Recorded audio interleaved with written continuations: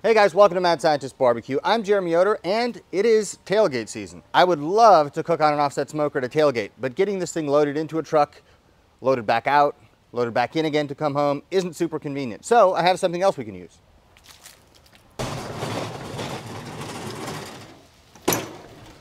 We have a portable pellet grill. And today we're going to be using it to cook pig wings, something you may not have heard of and something almost certainly your guests have never tried but are gonna love. So let me get this thing set up and we'll get started.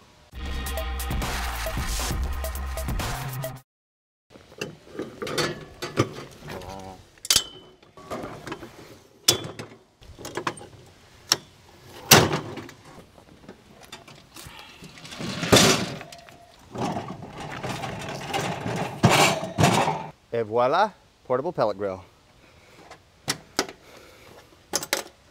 I heard about pig wings because one of the participants in a barbecue class I did here in Kentucky brought some pig wings along that he had cooked at home. I tried them, they were amazing. And so I thought, I gotta cook some of those on the channel. And as a matter of fact, we're doing another barbecue class in North Carolina, the 20th and 21st of January. So if you want to show up for that, it's going to be really cool. We're going to go through all the regular barbecue items, and then we might do some cool stuff like barbacoa. But regardless, let's get these things ready. What we're going to do is very simple. I'm going to take them out of the package. I'm going to season them with some pork rub that I'm working on. So for this kind of thing, I like a more complex rub. Number one, we're doing it on a pellet smoker. Number two, it's going to be, a tailgate environment. It's not going to be like a regular sit-down dinner. It's got to be maximum flavor because you're going to get one wing and it better taste like $1,000,000. So we're going to use this, and at that point, we're going to put it on the smoker at 200 degrees. We have the smoke setting all the way up to 10, and so hopefully we get some good smoke flavor on these.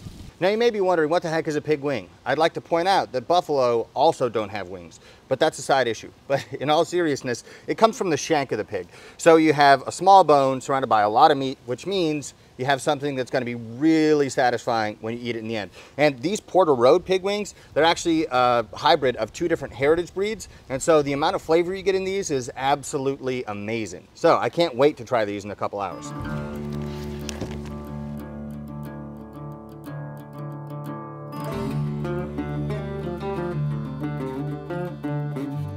As you can see, there's not a lot of bone and a whole lot of meat. That means a really substantial snack.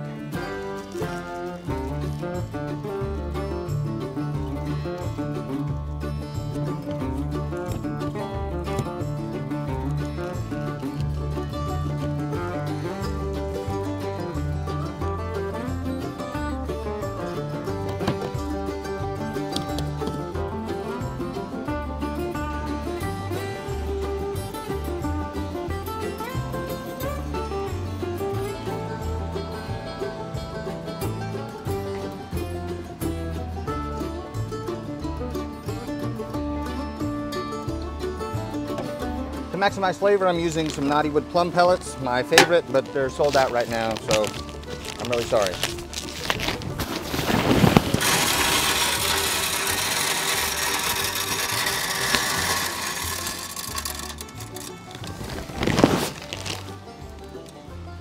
That's a long pellet.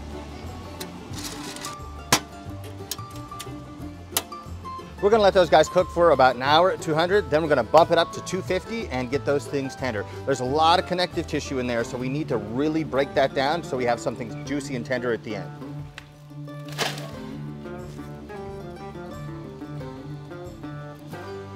All right, we've done an hour at 200, an hour at 250, so let's see where we are. Not bad. Internal temp of 184, so we're well on our way. Ooh, look at the juice. These things are cooking pretty gently. I don't see anything drying out or burning on the outside. So I'm not even gonna wrap them. I'm just gonna let them keep going. And one of the things with a tailgate cook is that you wanna keep things simple, because the more complicated it gets, the harder it is to execute, especially on a game day. There are a bunch of people around, probably some alcoholic beverages are being consumed. You wanna keep it simple, and this is a very simple way to do it.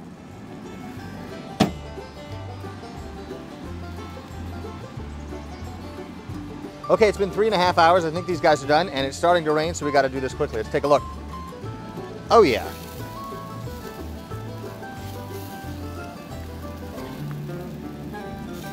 Yeah, that feels good. That feels good. I don't like butter. I'm gonna get these off, take them inside, and then we'll taste them.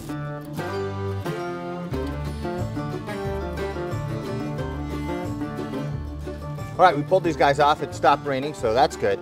But if you look at these, they are humongous, like absolutely like brontosaurus in comparison to a regular chicken wing. Regular chicken wing, you get a couple bites of actual chicken. With this, it's like the size of a chicken thigh, but everything's exposed. You have lots of smoke and rub and flavor on the outside, and the connective tissue on the inside is gonna mean it's gonna be super succulent. So I can't wait to eat these things. They smell amazing. And with the Porter Road pork, it's going to be even more flavorful than you'd get with just regular commodity pork. And I want to thank today's sponsor, Porter Road, because when it comes to the food that they're creating, they're unbelievable. They have incredible value, and they're just putting out some of the best food you can possibly get at any price. So the way they raise their beef, they're raised on pasture, and they're finished with some grain. They're basically raising beef in the best possible way to make great quality food. There's a chasm of difference between what you get with Porter Road and what you get at the local grocery store. And even local butcher shops close to where I am don't have anything that's nearly the quality you get from Porter Road. And what Porter Road really wants to be is what you could get at a great butcher shop, but sent directly to your home. And if you click on the link in the description, you get 15% off of your first order with Porter Road. They make phenomenal food. One thing I've learned in cooking meat for a long time is that the quality of the meat, the quality of the protein that you're cooking matters, and it doesn't matter just a little bit, it matters a ton. There's a reason why top steakhouses are very particular about where they source their meat. There's a reason why the top barbecue joints are very particular about where they source their meat. So if you're trying to cook the best food you can at home, make sure you're getting great quality proteins to have the best possible results. And if you're doing this for a tailgate and you want to blow people's minds, cook yourself some pork wings and order them from Porter Road. They're going to be incredible. I can't wait to dig into these. So click on the link in the description. You'll get 15% off your first order. If you click on the link, the discount automatically applies. You'll get a discount on some of the best meat you can possibly get. One of the benefits of cooking pig wings is that you don't have to gnaw around a small bone to get little bites of meat here and there. I can take a bite out of this as big as I want, and I want to give a shout out to Ben Munkitrick for introducing me to these at a barbecue class. I am very thankful. These things are awesome. I'm going to take a bite. Oh.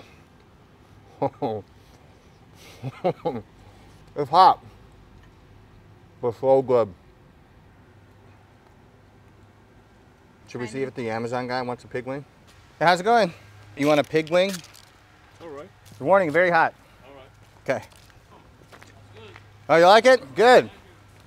Sorry, I got interrupted there. I was getting an Amazon delivery, and so we decided to give one of the pig wings to the Amazon delivery driver.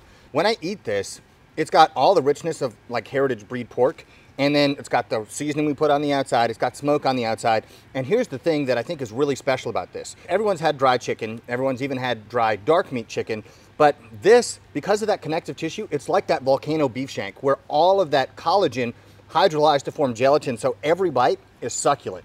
So it's a kind of a different texture in your mouth when you're eating it than just rendered fat, even though there is some fat in there, but it's just so rich, so decadent. And with the rub on the outside, the smoke on the outside, it's like everything you want in a little barbecue snack. So I've been to a lot of tailgates and had a lot of bad food. This is one of those things that's easy to cook. I think it took 3.5 hours to make something incredible. If I went to a barbecue restaurant and I was served this, I'd say, hey, what are you guys doing? This is awesome. So check this out. It's super, super cool.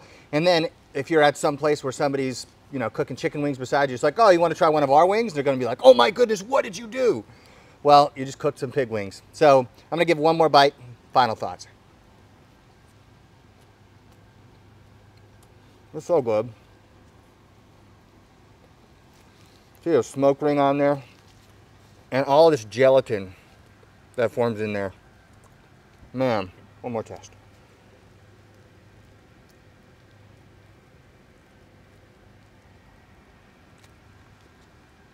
Clean bone. So, I guess you could make a pig wing sandwich if you wanted. You guys look at this, okay? All this is the gelatin that you created. It's super slippery in there. That is what makes it so succulent. Unbelievable. Okay, I'm super impressed with these things. I am definitely going to be cooking these things again in the future. They are amazing.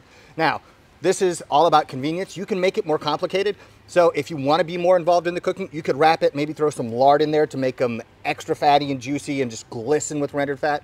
If you don't want to have to deal with that on a game day, if you're tailgating, if you're just cooking in your backyard, I would suggest wrapping in maybe butcher paper and some lard that you've smoked before. You can even infuse that lard with some other things, and then it's even one step more. But for simple tailgate food, you're not going to beat this. Okay, guys, thank you so much for watching. I hope you enjoyed it. I would encourage you all to go get some of these. Try to make them yourself. You're gonna absolutely love them. It's rare that I stumble onto a barbecue item that I haven't cooked before that I love. Some of them are okay. These I absolutely love. They are phenomenal. Try them out for yourself. If you want to follow me other places, you can follow me on Instagram, Facebook, Twitter, at Mad Scientist BBQ. And finally, you can check out my Patreon if you want to get exclusive content, if you want to get priority access to barbecue classes, and if you want to enter the contest for smokers that we give away each month, then check out the Patreon page. Other than that, thank you guys for watching. I'll see you next time.